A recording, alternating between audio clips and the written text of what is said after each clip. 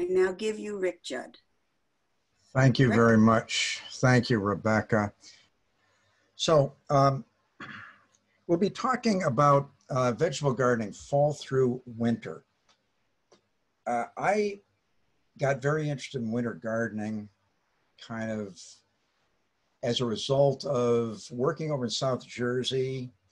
My office area was contingent or adjacent to several hundred acres of farming land.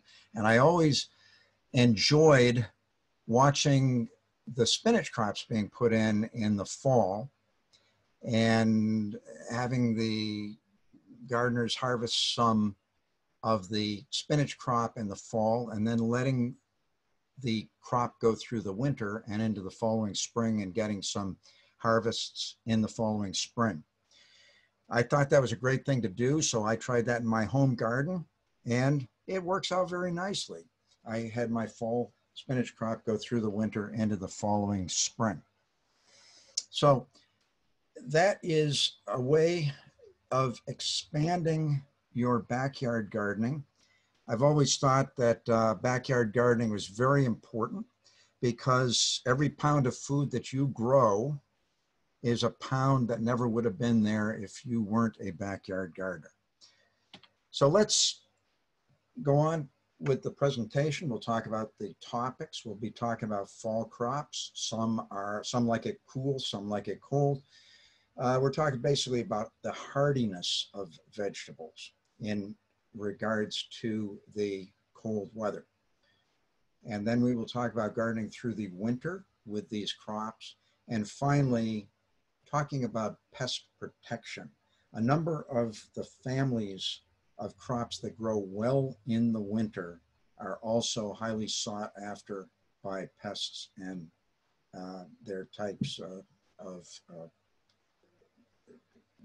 pests that tend to want to destroy your crop before you get a chance to eat it. Okay, many familiar crops are available for growth through the winter time. And I thank God for that because, let's face it, people need to eat. And it's wonderful that you can grow your own sustenance and take part in the great circle of life from that point of view. Many of the crops that you'll be growing in the winter can be started from seed directly outside in your soil. Some need to be started inside and then transplanted in the garden later, or purchased from a nursery and transplanted later. The flavor of many of these crops improve over the cool season. I really get a kick out of how nature has made its presence known by somehow these hardy vegetables have learned how to store energy as starches. And when the cool weather comes along, they get triggered and the starches begin to turn into sugars. And those sugars act as a natural antifreeze to allow the crop to grow in a much cooler environment.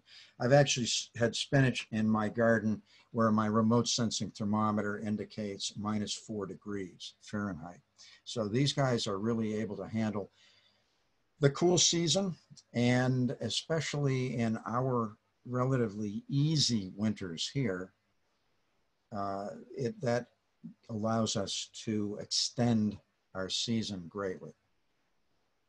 Another plus of cool season gardening and cold season gardening is to reduce the enemy of the crops. The cool and cold season crops, their enemy is heat. So once the heat comes along, then they tend to bolt and throw up flower stalk and turn to seed, and everything's ruined. So obviously when you garden into the winter, the heat is not going to generate any kind of bolting.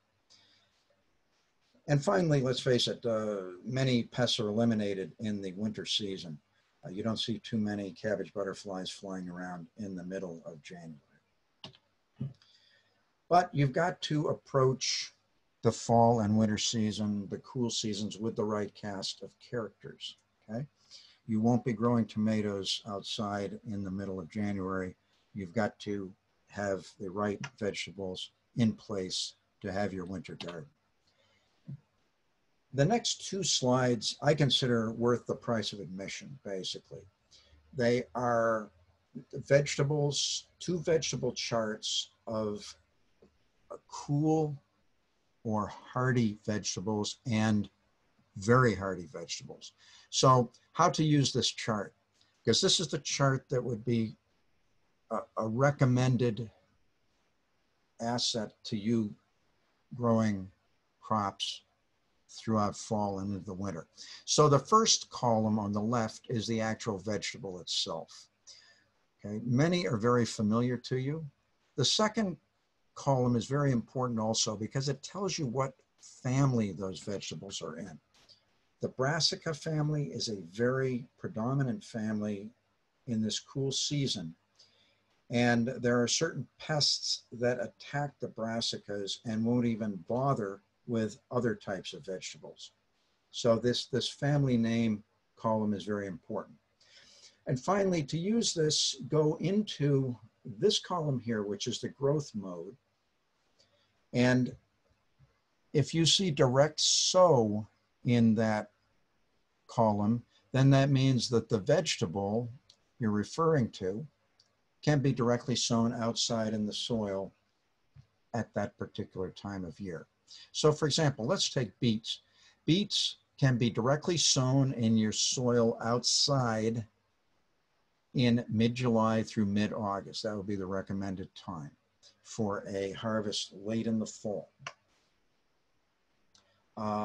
Take, for example, cauliflower. I would recommend that be planted as a transplant, and that would be transplanted in early August. But if you want to start the seedling, the transplant seedling yourself, you would start the seed inside in mid-June. As 6 weeks later, it would be available to transplant outside. Or you could simply purchase that from a nursery to plant directly outside in early August. Something such as broccoli could be directly sown or transplanted. If you directly sow it, then you would look in this column and you would directly sow it in mid-July through mid-August.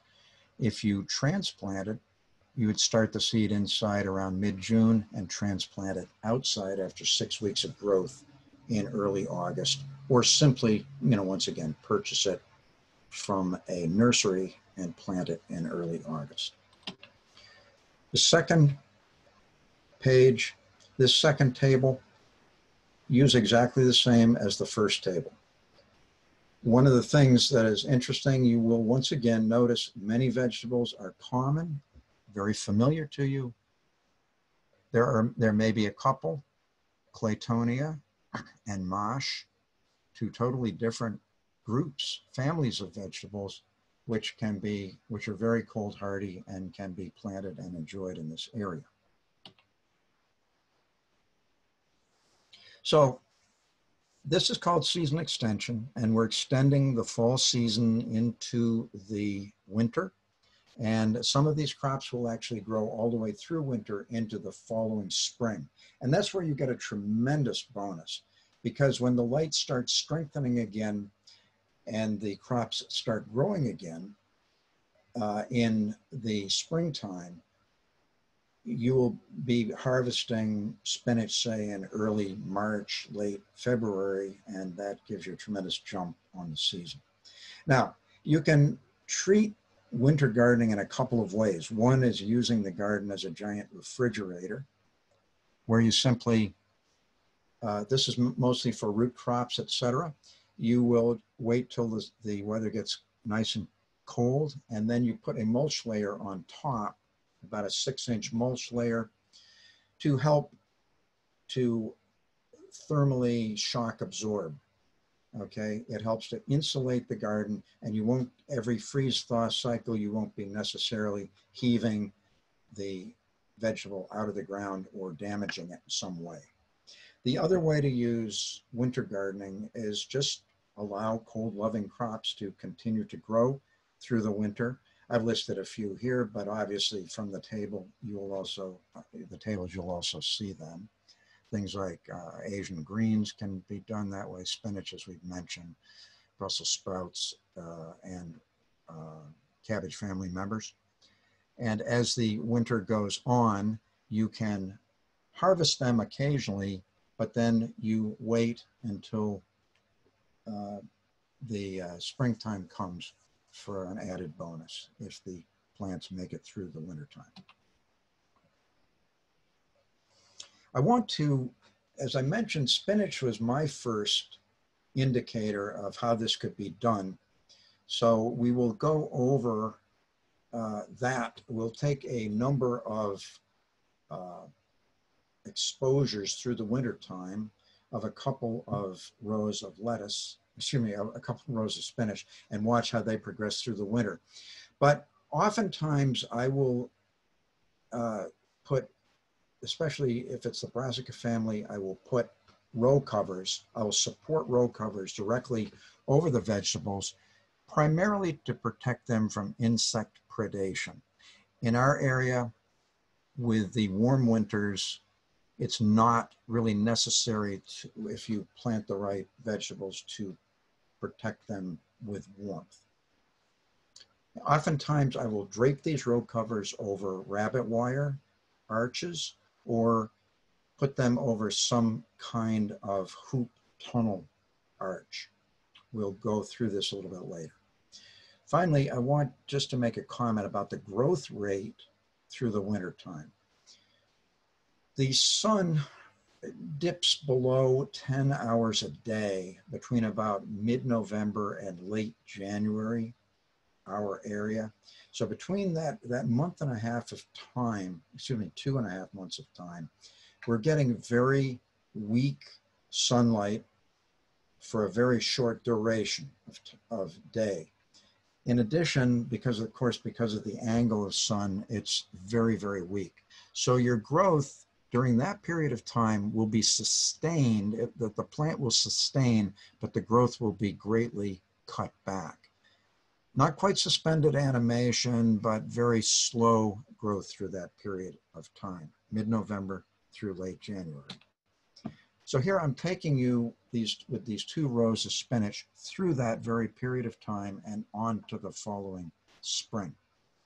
This is a shot from about the middle of November, November 19th. We're going to be going through the year of 2012 through 2013. Here I have rabbit wire arches. I've got butt cut lumber on the ends to prevent rabbits from getting in. And we simply drape a row cover over the arches.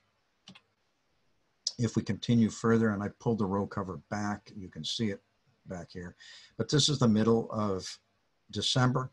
You can see the plants are doing beautifully. If anything, they've probably grown just a little bit, and they're remaining their nice verdant green color. The first week of January in 2013, the plants are doing fine, probably thickening up a little, however, slow growth. At this point, you might be able to get out, sneak a couple of leaves in if you wanted to throw them into your salad, but certainly as we allow these spinaches to continue through the middle of January, this is what they look like. I'm just showing you that I'm not throwing you a ringer here. This is a thermometer that is put through the row cover so that you can see the temperature. And on the 18th of January 2013 at 4:45 in the evening, it was just beginning to dip below 30 degrees. And obviously, as the winter continued on, as the evening continued on, the temperature got a lot colder. At the end of January, once again, this is the end of the very low light period. This is what the spinach looks like. Growth now, the sun is getting a lot stronger, and the growth will start being enhanced. So as we move through the middle of February, this is what you get. You could actually probably take cuttings from your spinach now, just cutting the outer leaves, leaving the core inward to provide more leaves in the future, like a kind of like the shark, the teeth of a shark. You cut the outer leaves, and the inner core replaces them with the inner core now generating outer leaves.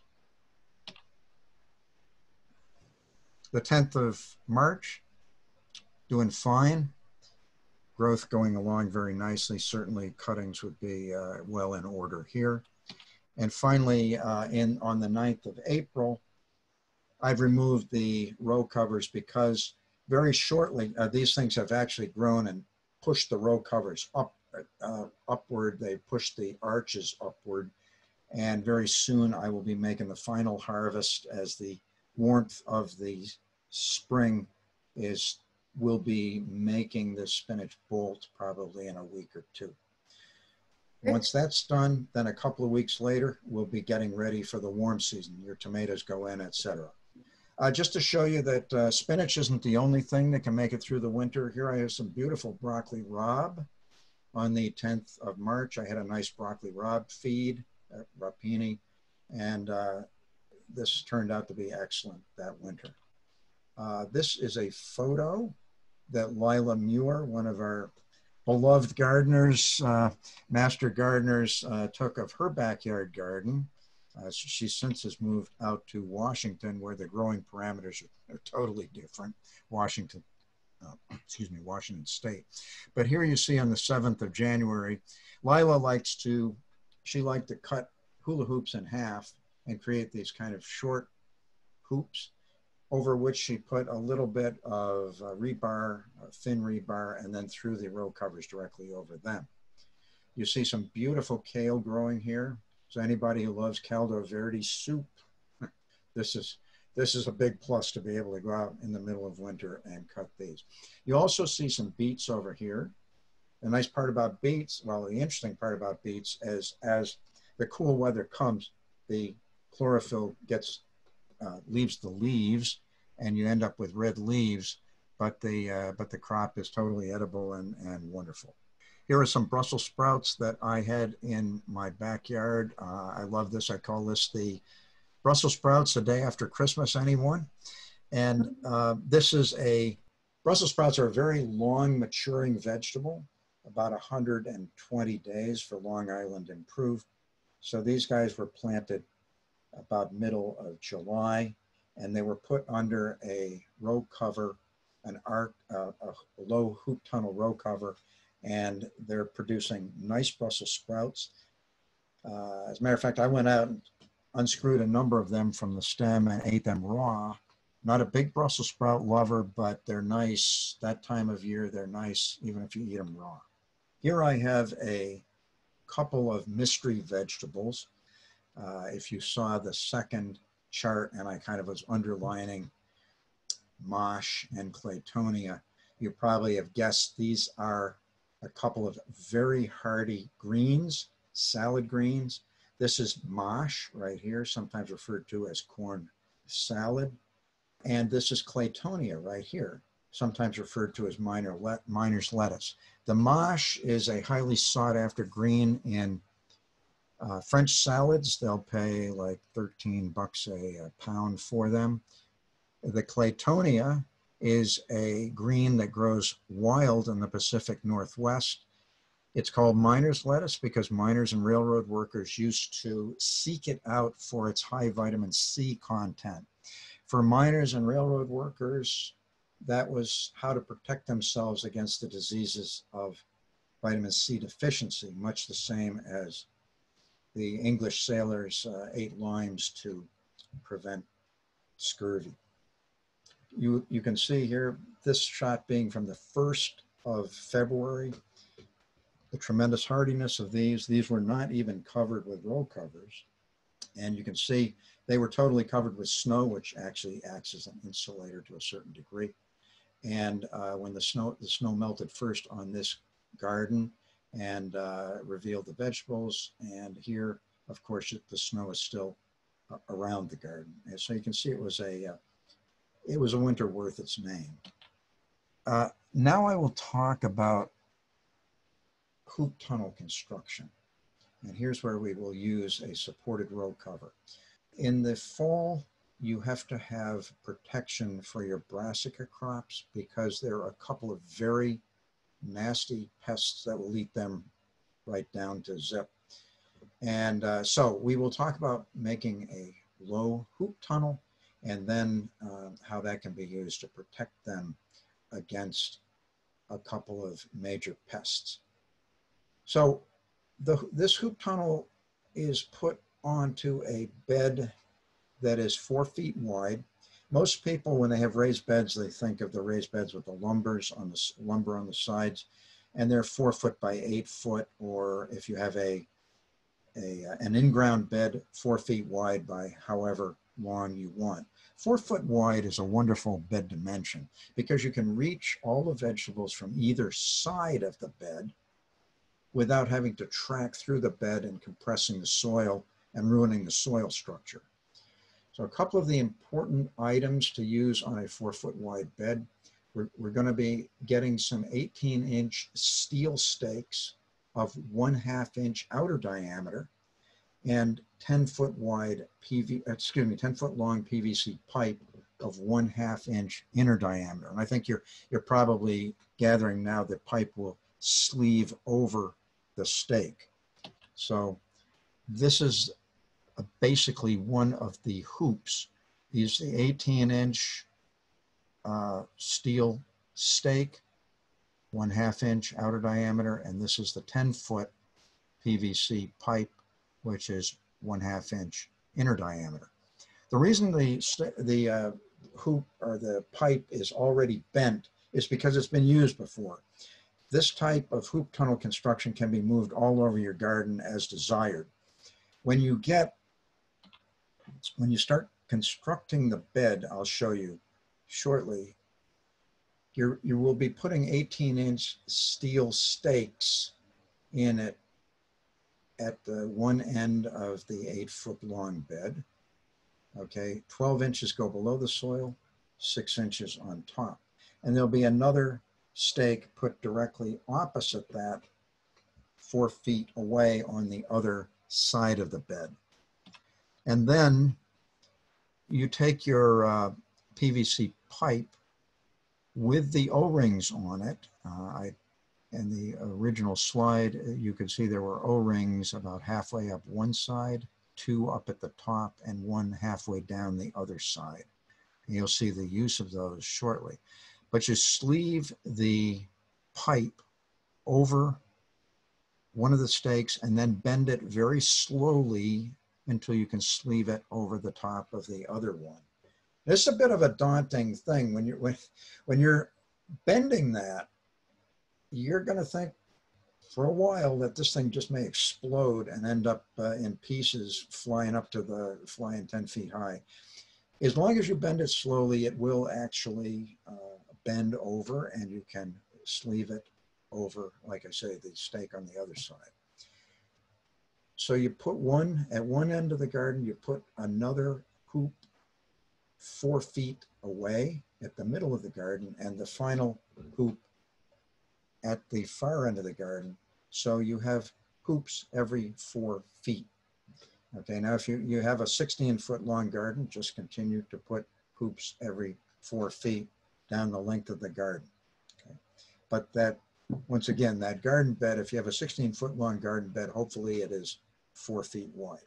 On the O-rings, which act as a bit of a shelf, you put a stake, an 8-foot long stake. This is a tomato stake. Any sharp edges, either put tape over them or like slide a iced tea, say like a 12-ounce iced tea bottle over the end of it so that it doesn't lead to sharp surfaces. When this thing sits on this shelf, then you either take zip ties to secure it or you use just yarn by making figure eights or under the bottom of the hoop and over the top of the stake. You can then just secure it and tie it off. If you use zip ties, make sure any sharp edges, once again, you have tape on them so that they won't rip the row cover. Here's my cheapo backyard version. The other one was a nice Cadillac version with the side rods, which is something you would use in the demo garden. In my backyard garden, it's strictly about function. I didn't put the side arms in there. I just have a ridge line over the top. You can see that the row covers are put over the two hoops. This is a 4-foot long by 4-foot wide garden bed. You put butt cut lumber to keep the ends from flying up, and you get large or extra large clips from like Staples, etc., and smooth edged, and you simply clip the row cover onto the arch with that. Okay.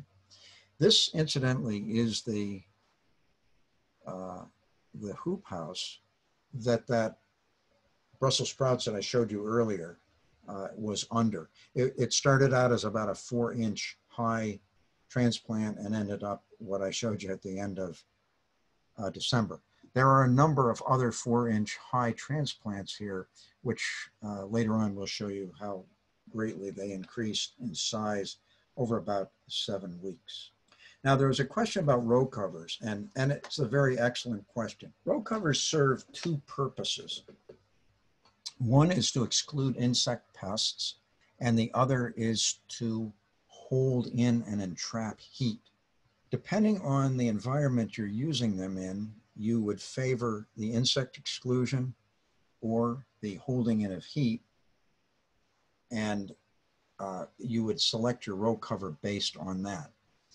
So for our area, such a mild winter, a very, very thin row cover is all that's needed, okay? In other words, if they sell you what they would call an insect barrier, then that is probably allows about 90% of the light to transmit through the row cover. And the amount of heat that is held in will be minimal by comparison, okay? I watch suspended thermometers under my hoop tunnels, and it's kind of funny. You can see with about an LT, a light transmission of 90% row cover, as the sun is shielded by clouds, you'll actually see the temperature dropping. It's that quick. You don't want, in our fall, which can lead to some very hot days, you don't want to use a very heavy row cover. So I would say in our area, use nothing that has less light transmission than 85%. And I would actually prefer to use something with a light transmission of 90%, or possibly even 95% if you can get that. Therefore, you minimize the amount of heat that is retained, but you maximize the insect exclusion. Now, where would somebody use a row cover with a light transmission of 30%? This is almost like a blanket. You would use them in very harsh climates. I'm saying very upward parts of the United States and up into Canada, that type of thing, perhaps. That there, a very small amount of the light comes through, but it does heat up and does sustain the garden, but an awful lot of that heat is retained for hours later, okay? So that is I hope that clarified the question on row covers. Thank you. Okay, I had put some vegetables out. This actually was a spring crop that I put in on the 23rd of March. I put the vegetables out, but I hadn't, even though they were hardy vegetables, I hadn't hardened them off. I started them from seed and hadn't hardened them off appropriately. So because there was an impending storm coming, I decided just to throw some row covers over the rabbit wire arches, and it snowed on top. It basically kept the snow off them. Not so much the snow you worry about, but I just don't like to have ice forming on the leaves, because if ice forms, it can tend to kill the leaves. So under that under that tunnel that I just showed you in my backyard, which was labeled 11 of August. These were kale that were then planted. It was about a 3-inch to 4-inch high transplant, and they've just exploded in size over the 7 months intervening. I also, of course, have the Brussels sprouts in here and some broccoli as well as some Chinese cabbage, etc. This is the broccoli that grew under the row cover. I'm going to guarantee you that if it did not have the row cover on, there would be holes all through these beautiful broccoli leaves. Broccoli is a wonderful fall crop.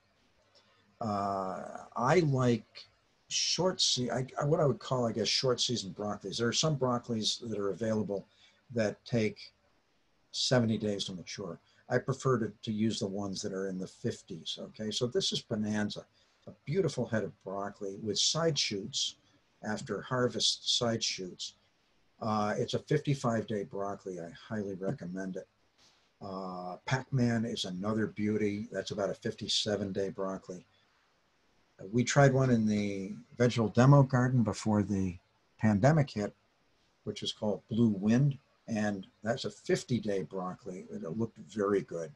There's also a much smaller heading broccoli called De Chico. It is an Italian heirloom, and it forms about 3-inch diameter heads, and that's a 48-day broccoli. So broccoli is a great thing to grow in the cooler weather. Now, the final section of this is going to be about pests.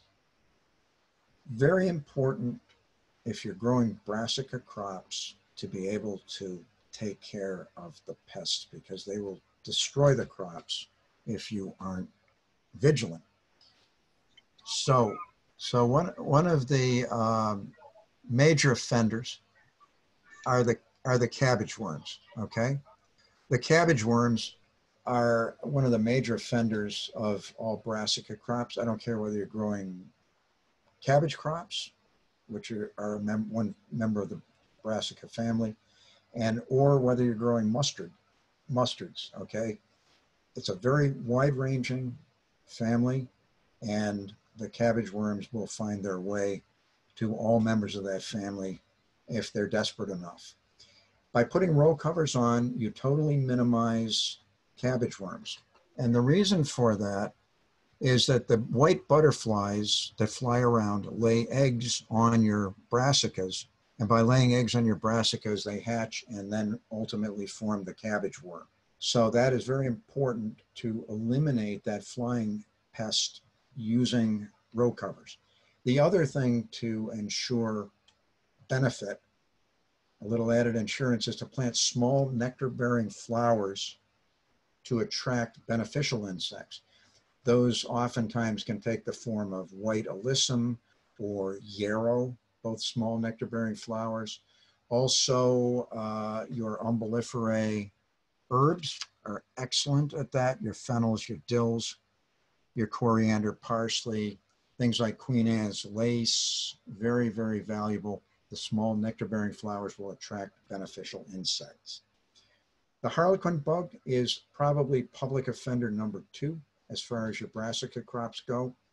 And they are a stink bug. And in addition, once again, the added insurance of small nectar-bearing flowers, as we've mentioned. Once you've taken, yes. Question about row covers on these. So do you put the row covers on at the same time you plant the crops? Yeah, or very shortly afterwards, because if you don't, the insects will find their way. Sometimes if you even wait a week, they'll find their way to your crops. So I would put them on directly when I planted them. And I have 2 people who are asking, how do you let the good bugs in and keep the bad bugs out? No need to keep the good bugs in if you don't have any bad bugs in there, okay?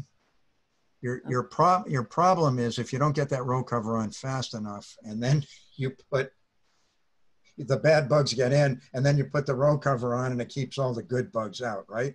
It's either right from the beginning or forget it, because once you put those row covers on, your bad bugs and good bugs are excluded. Okay.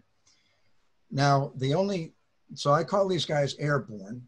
This is your airborne protection. Your infantry are slugs. Okay, they can get in under the row cover, so that creates a little bit of a problem, and you have to deal with them with a beer saloon. That's my favorite way. You can pick them off, but I prefer to deal with them with a beer saloon, which is simply if you eat um, cream cheese or butter, they come in tubs. And when you're done with the product, simply bury the tub deep enough so that the lip of the tub is level with the surface of the soil, and then fill that with beer. And then the slugs will automatically come to it. By the way, put that outside, put it outside your row cover. I enjoy it best that way. And they will find their way to that before they get in under the row cover. And then they will go in, they will drown. Every couple of days, you toss that out, put it back in to its position and reload with beer. After probably about 4 or 5 cycles, you'll see the slugs will be greatly depleted, if not totally eliminated, and then you can stop the process. So the other group of vegetables were the quinopods, which beets, chard, and spinach, and the Asteraceae vegetables, which were like lettuce and endive. They attract a totally different set of pests. The harlequin bugs and the cabbage worms wouldn't even waste their time with them, but the slugs will. So once again, beer saloon take care of them, okay? And then rabbits, of course, rabbit wires will exclude those, will exclude rabbits, okay? Let's go over just a few slides. The rogues gallery first. This is an imported cabbage worm. It's about a 1-inch long, velvety green caterpillar. And you can see its handiwork. These guys eat voraciously. This is a collared leaf, and he's well getting on to destroying it. Here's what I call cousin, or cuz. This is the cross-striped cabbage worm, and they will do the same thing. Another slightly creamier, I guess, butterfly, but the same idea, the white butterfly, and these guys will eat your crop down. This was in the year 2014. We had in the vegetable demo garden some nice red cabbage. Pull the outer leaves back, and to our surprise or not surprise, it was loaded with cabbage worms. This was a cross striper here and a couple of imported cabbage worms there. So you get them off, you clean up the frass, which is ultimately falls down to the bottom junction of the cabbage. Cut that off, and you're ready to enjoy a nice red cabbage. This is a harlequin bug. Harlequin bugs are a type of stink bug. They're brightly colored. I think harlequin was a character in a Shakespearean novel, brightly colored as this guy is. Orange and black. They lay eggs that are also very intriguing. The egg is zebra-like in color, white egg with concentric black circles going down it. So if you see any of them, get them off as well. These are some of the good guys. Small nectar-bearing flowers, alyssum. This is a syrphid fly. The small mouth parts are needed. They will need small nectar-bearing flowers. That's why they're needed. Just so small nectar-bearing flowers is an important thing to bring into your garden. This is a margined soldier beetle. Same idea on fernleaf yarrow, small nectar-bearing flower. This is a hoverfly, another beneficial on yellow yarrow. It's common leaf yarrow. Great to attract them into the garden. Also, much faster than I could photograph, there's parasitic wasps flying on and off these things. Whenever I got my camera ready, they were off, so I didn't get a picture of them. But they parasitize both the eggs and the pest itself and are very valuable to your garden. So in summary, we talked about fall crops, we talked about when to plant and how to plant and how you can control pests. And we also talked about season extension into the winter and then some, and in other words, into the following spring for a number of these vegetables. We'll take questions. I'm going to hold this slide up, however, as recommended reading. Year-round vegetable gardening, very simple. If you get the cold, the winter gardening down, most of us think the summer gardening is very easy. And as a result, if you get winter gardening down, you basically are a year-round gardener. Nikki Jabour's book here is an excellent resource. Elliot Coleman's book here is also good. And then particularly this Rodale Press publication talks about natural insect and disease control. Thanks for coming. I enjoyed giving the presentation to you folks. Very enjoyable.